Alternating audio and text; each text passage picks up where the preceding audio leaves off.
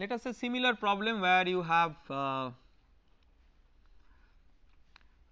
tank like this,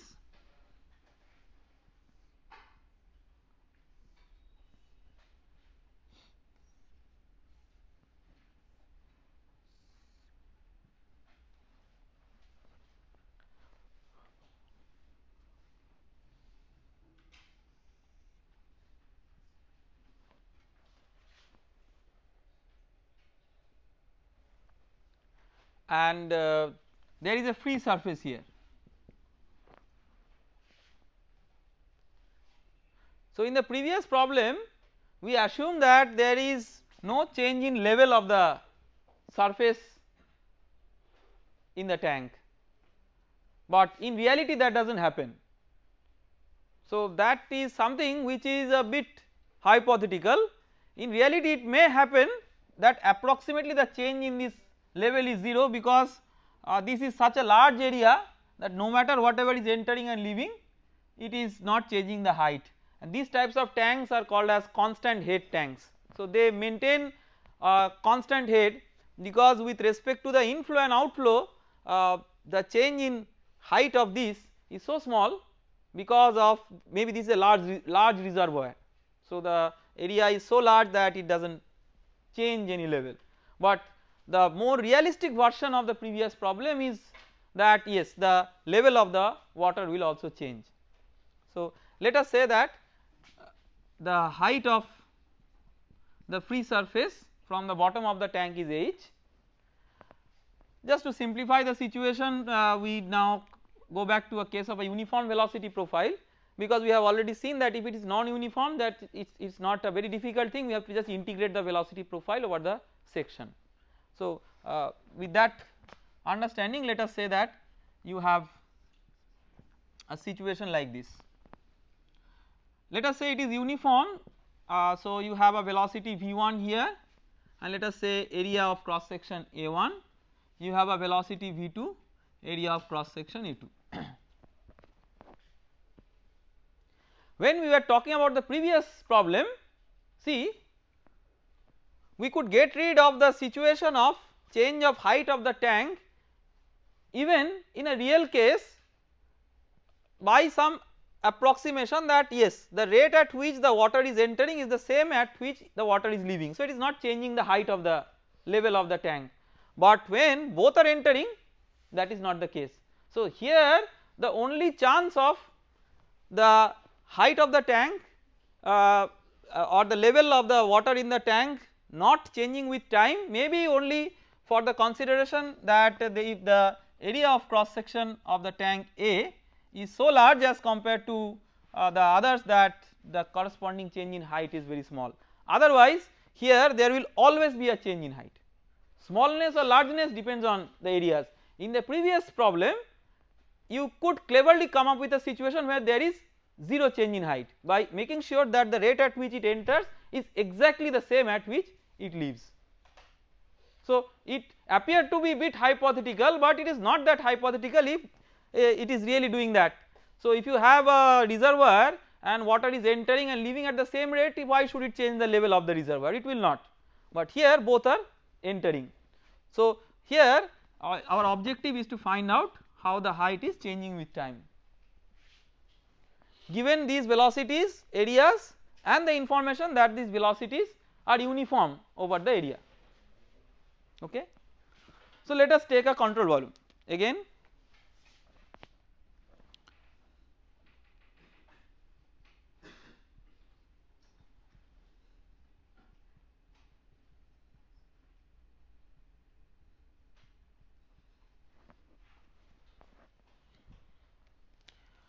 Write the equation. So, dm dt for the system is equal to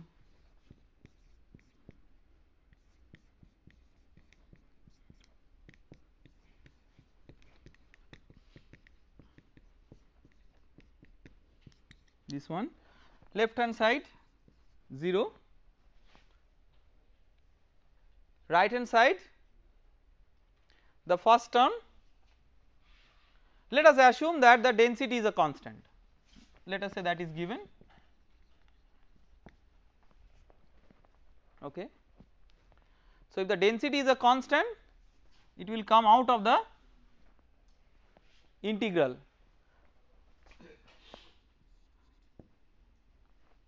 but the volume is not a constant. So, the volume within the control volume is what? Is it is A into H.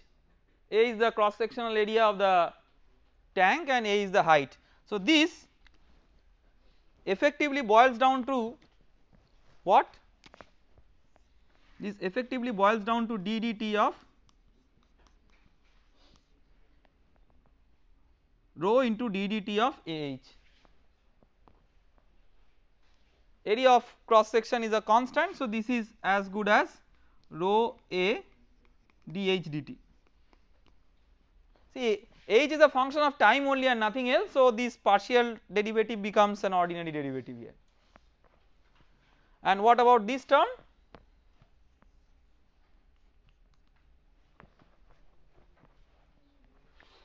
Yes. So, it has now effect of the two areas 1 and 2. So, because we have seen that formally what is the consequence of the dot product and all those things, we will now try to write it directly without going through that route. So, for the surface 1 what will be? Minus rho V1 A1, and for the surface 2 minus rho A2 V2, right. So, sum of these should be equal to 0.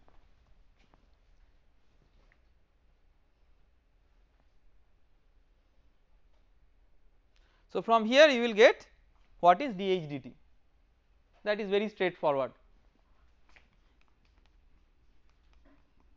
Again you can make an observation that if dH dt equal to 0, that is not a possibility because these two terms of the same sign cannot cancel that, and only way it can cancel if V1 and V2 are of opposite sense, that is if one is entering the other is leaving, and then it again boils down to A1 V1 equal to A2 V2. So, that is like a previous case that we had considered. The other important thing that we might discuss in this context is that can we try to choose a different control volume. Let us say that we choose a control volume which is not the previous one, but say the new dotted line that I am drawing.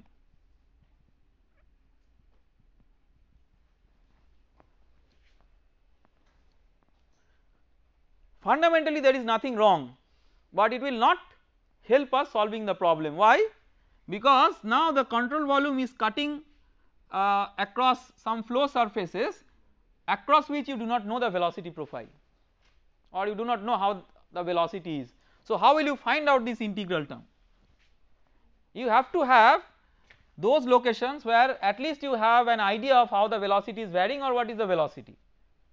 So, the choice of the control volume is not that it is only something which is unique and you cannot choose anything else, but if there are many alternatives you have to find out that what are the unknowns and knowns involved with that alternative, and it is wise to choose a control volume which gives a very easy situation by reducing the unknowns, and the initial choice that we made is an obvious choice towards that. Let us take another example of similar type, maybe a bit different.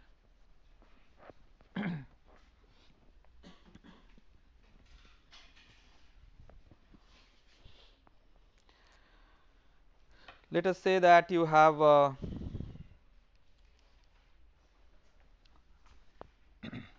conical tank, just for a change,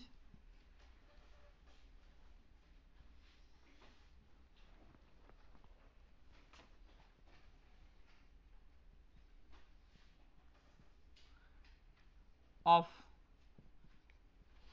radius capital R and height capital H. There is a small hole at the bottom of the cone through which water is coming out, with a velocity v, and because of this leaving of the water, the height of the water in this conical tank is reducing. Maybe initially it was the full height capital H, but because water is leaving, at some instant of time, say the height is like h, small h. So, this small h is changing with time because water is continuously leaving, and let us say that it is leaving through the small hole with radius of small r. Both like this is a circular hole and cone is of course a circular cross section. Then you have to find out what is dH dt.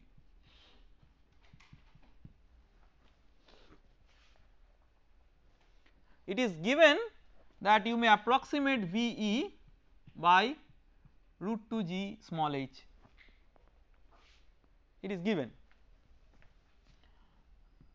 We have seen earlier that this is not actually a very correct estimation, but it gives a sort of approximate situation under certain simplified assumptions, and we have discussed those assumptions in details when we were discussing about the Bernoulli's equation. So, this problem is fundamentally not very much different from the previous ones, except that the geometry is such that you have a variable cross section area, nothing bit I mean more complex than that. So, let us try to use the conservation of mass here. So, the first term, what it will be, again assume rho is a constant,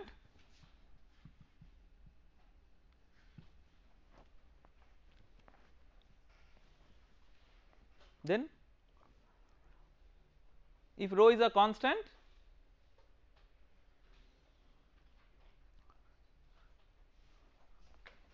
so the bad thing that we have approached is like this, that we have tried to solve the problem without identifying the control volume. I am trying to just do it in the same way in which you are habituated to do, just like straight away going to an equation and solving a problem. Now see, it is ridiculous, we are trying to apply an equation for a control volume, but we do not know what is the control volume, and that perhaps we were trying to do. So, let us identify a control volume. We will identify one type of control volume, and I will leave it on you as an exercise to identify a different type of control volume and come to the same answer at the end, and that will give you a good idea. Let us say that we identify a control volume like this.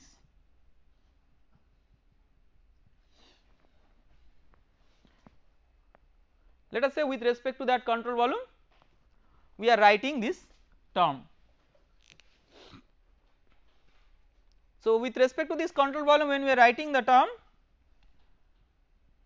you have, let us say that we neglect the density of the air which is there at the top of the water in comparison to that of the water. It is not a very bad engineering assumption, because the reason is that air is much lighter than that of water, right, typically 1 by 1000. So, in fact that is what we did also in our previous problems, where if you have a tank, maybe in the tank some part is water but the remaining is air, but when we wrote this term we did not write the term corresponding to air. So, that was an inherent assumption that we were making or keeping in mind, but not explicitly stating. So, then like if you take rho as a constant and out of the integral, what will become this integral of dV, so that this term will become basically rho derivative of V with respect to time.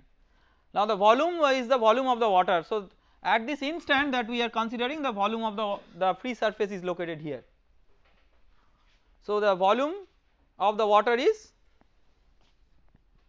1/3 pi local r square. So, let us say, let us give it a name, say R1, 1/3 pi R1 square H, and from the semi vertical angle of the cone, let us say theta, you have tan theta is equal to r1 by h, which is same as capital R by capital H.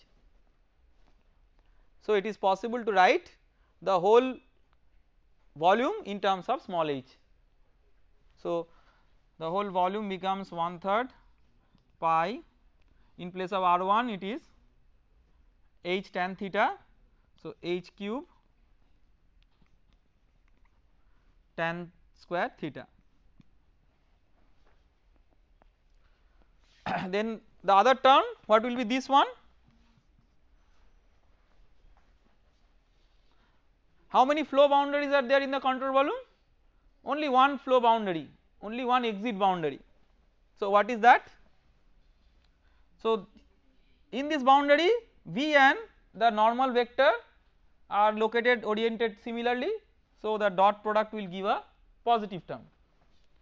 So, it will be rho, then what?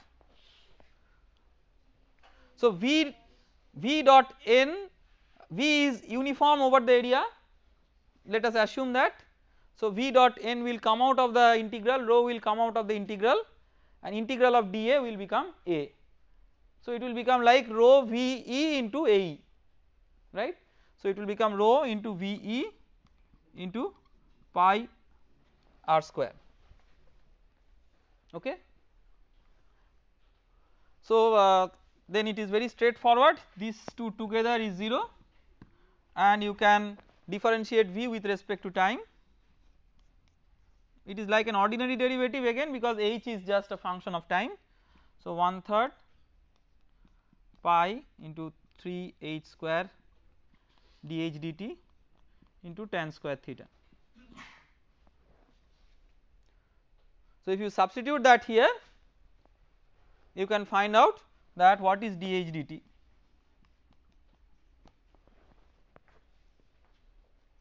At a given instant when the height is h, small h, okay. Now, I will leave on you solution of the same problem, but with a control volume choice like this. Say you have a control volume which is adapting itself with the movement of the water. So, this control volume is a moving or a deformable control volume in a way that if the water level is coming down, this is also coming down with it, okay. So, this type of control volume, and then with respect to that type of control volume you make the same analysis and try to come up with the same answer, okay. Let us work out another problem.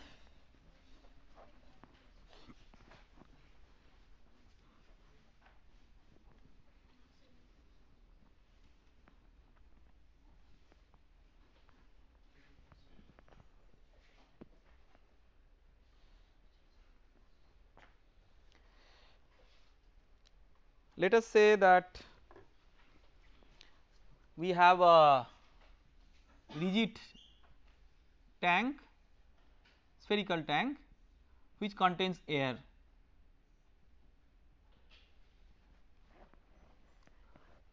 and originally there was a valve located here which was preventing the air inside to go outside.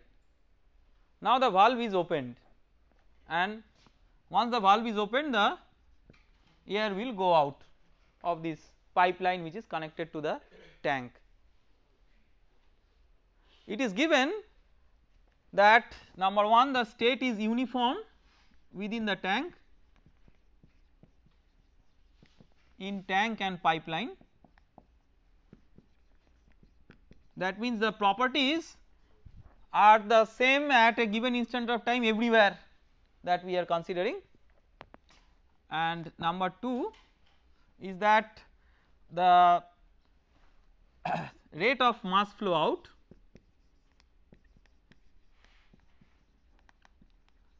is proportional to the density at that instant, okay. This is given. You have to find out that how the density is changing with time.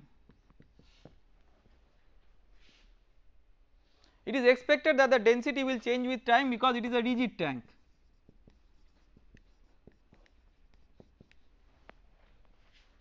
Because it is a rigid tank, if you take away air from it, its density will fall because now less mass is occupying the same volume. So that you have to find out that how that density is changing with time. Again let us start with the choice of a control volume on which we want to have our analysis. So the control volume, let us say that we choose a control volume like this.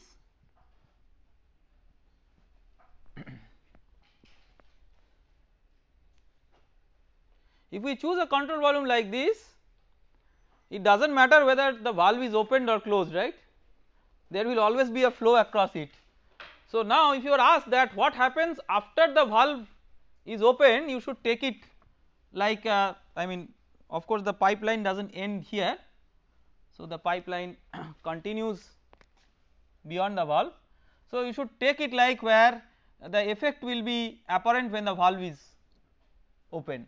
But again in this particular case, and only if our objective is to look for a mass conservation, it makes no difference as such, because even if you take your control volume like the surface which is to the right of the valve or to the left, right, at any instant whatever is the mass flow rate here, the same is the mass flow rate along this pipeline in terms of the mass flow rate, but that may not be the case if the density in the pipeline itself is a function of time. So if the density in the pipeline is a function of time, and if there is a possibility of like see variable density cases are very typical cases. So for variable density cases it is not so trivial to say that like the mass flow rate is the same in all cases, but here no matter how the density varies you can say that these two mass flow rates will be the same. Why? Yes, area of cross section is same. So density is like I mean whatever it is, like even if you forget about the density, like just fundamentally think, if you have a mass flow rate that goes out of this, if the same mass flow rate does not go out of this, where does that mass go? Is any mass like accumulated in between? No. Velocity may be different if the densities are different, but if the density is uniform, then that may be ruled out provided the time dependence of the density is not creating any big change. So if you see that like what happens within this pipeline in terms of the velocity or density is something we do not have enough information really to talk about that, but one important information we have that whatever happens individually to velocity density, but the mass flow rate what goes through this is same as the mass flow rate that goes out, because where otherwise it will go, it cannot sit on the valve that mass. So we are assuming that there is no accumulation, it is a steady flow system. So if it is a steady flow, like whatever enters here the same leaves here, then like it does not matter really whether your control surface goes through this or whatever. Now let us look into the different terms in this expression. So if you look into the first term,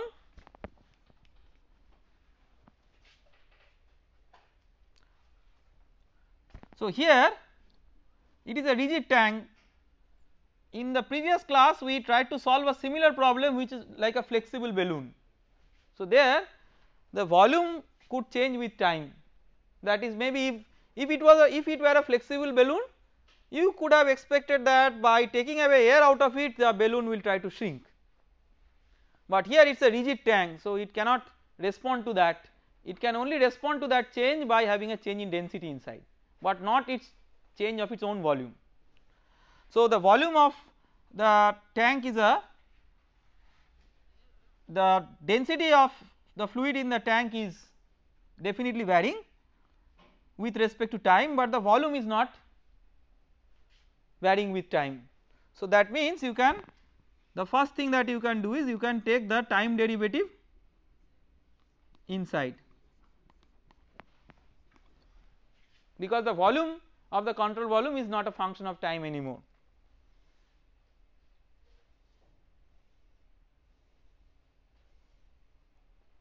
And the next thing is that how this density changes with respect to time, that does not change from one point to the other within the control volume. Why? Because it is given that is uniform state in the tank and in the pipeline. That means the density may change with time, but at a given instant of time the density is same everywhere within the control volume. So that means this is like an isolated term which does not depend on the volume. So this you can take out of the integral. So that means eventually it will become the volume of the tank into the rate of change of density with respect to time in the tank. Okay. So it is not so difficult to come up with this expression, but we have to keep in mind that what are the important assumptions that are leading to this type of a simple proposition. If the density was varying within the tank itself, then we could not write it, then we had to integrate it by keeping in mind that rho is a function of both position and time. Here the dependence on position we have frozen, we have assumed that that is not there. Then for the next term,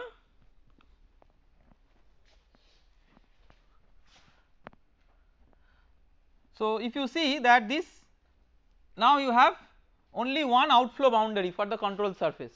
When the valve is opened, the air is leaving here, so you have an m dot exit, which is the rate of mass flow rate out. So the rate of, see this is eventually giving what, this is giving a rate of mass flow rate, outflow minus inflow, there is no inflow, so only outflow. So this is as good as plus m dot E, this is equal to 0. What is this m dot E? M dot E is proportional to the density. So let us say that m dot E is equal to some k into rho. So this rho is an instantaneous density, that at that time whatever is the density in the system, proportionate to that the mass is coming out. So this you can write some k into rho, where k is a constant. So you can, the next work is very easy, all of you enjoy doing it, very simple integration. So d rho by rho is equal to minus k by V tank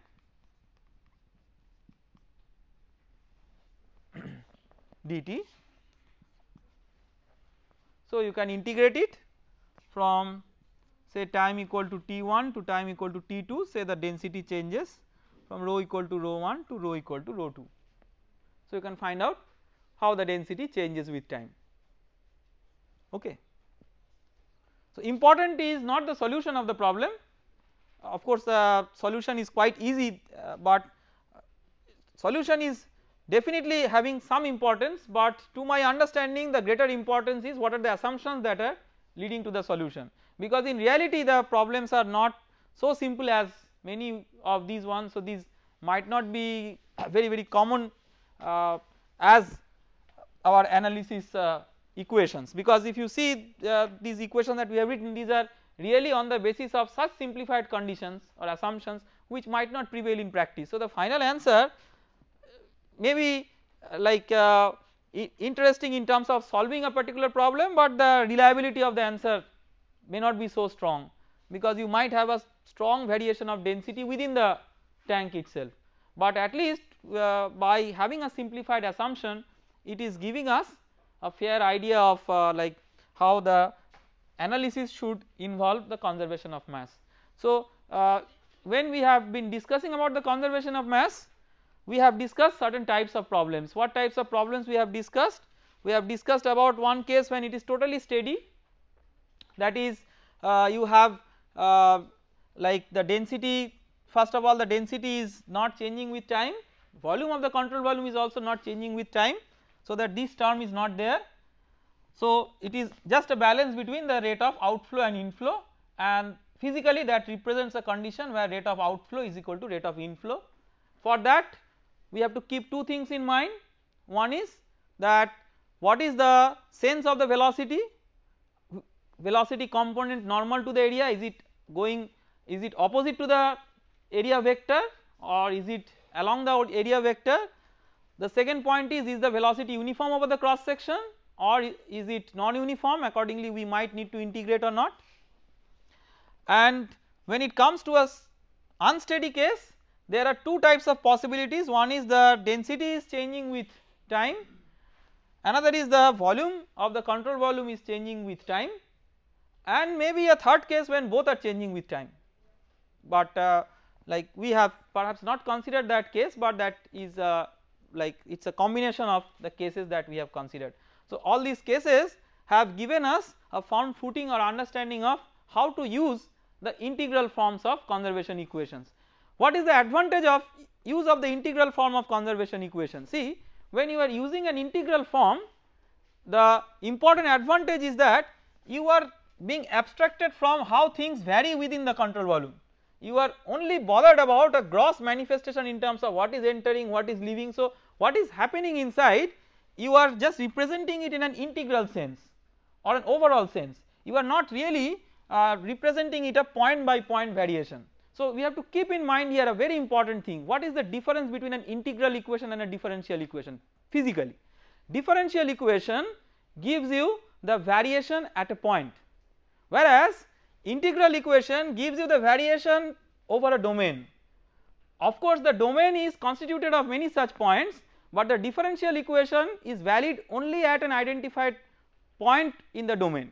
So, the integral form, when you are writing, you may get back the differential form from that, but at the same time you are not forced to track or to keep in mind that what is happening as a point by point variation. So, that differential nature of variation you may not be interested in. So, in such cases where you are not really interested in that, it may be convenient to use the integral form. So, one has to keep in mind that when should we use the integral form and when should we use the differential form. It depends on the physical sense of the problem that we are trying to solve.